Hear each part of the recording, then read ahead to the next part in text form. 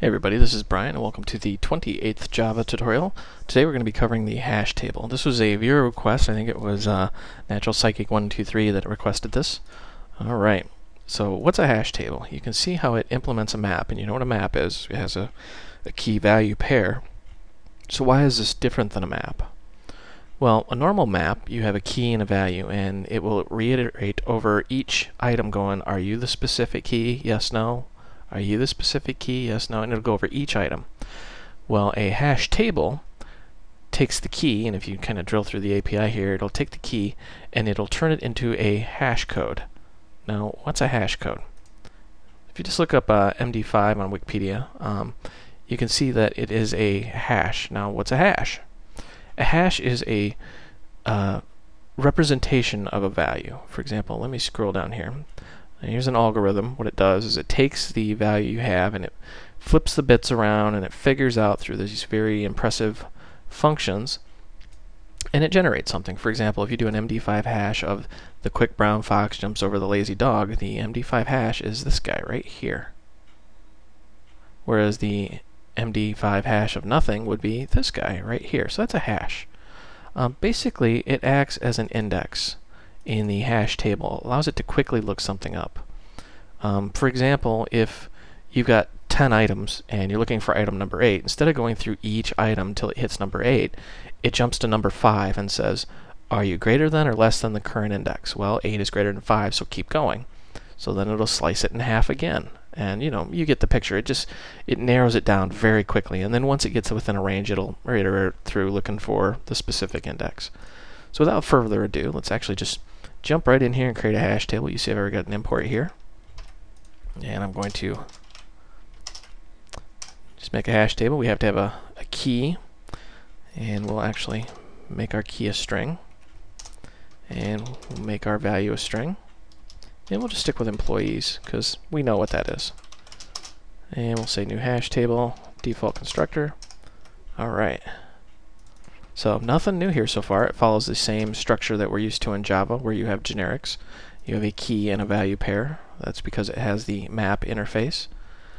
And because this is a map, we have to put, and we'll say 1, and we'll call this Bob. Oops, not Bone, Bob, sorry. And, right, let's copy and paste a few of these. We'll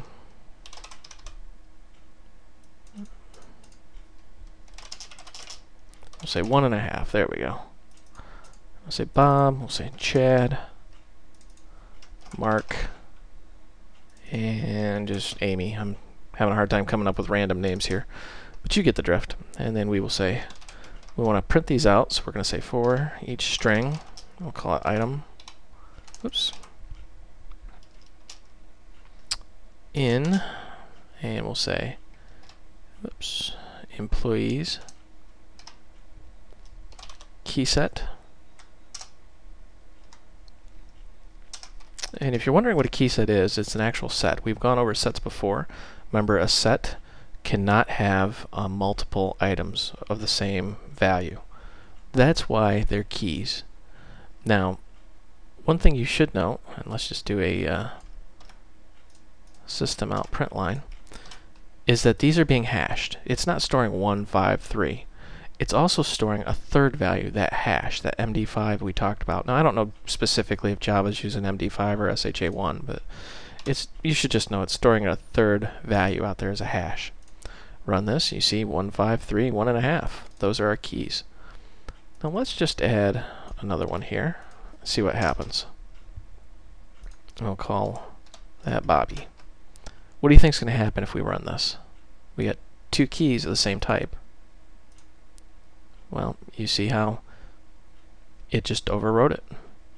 That's because if the key already exists, it's just going to simply overwrite that value. So if we actually take this one step further and say we want to do the employees and you get the actual value, and let's just say ITM because that's our key. And let's just do little copy and paste magic here. Whoops. Copied the wrong thing.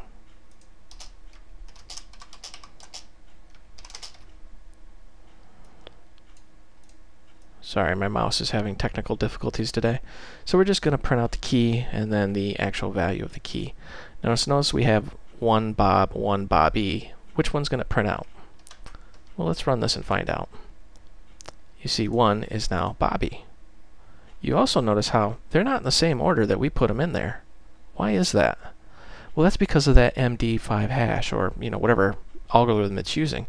It's ordering it based off the hash value. So in memory, this may look something like, 002, and I think Mark was 1, so it'd be like 001. That's why they're not in the same order that you just put them in there, because it's sorting them based off the hash of the value. So you may get some unpredictable results if you're using the hash table, but it's important to understand that it's looking at the hash, not the actual value of the key that you put in here. So I know it's confusing. I recommend that you actually go out and you read up on hashes and hash tables, because they're in almost every single language, because they are just incredibly efficient at looking things up. So this is Brian. Thank you for watching. I hope you found this video educational and entertaining.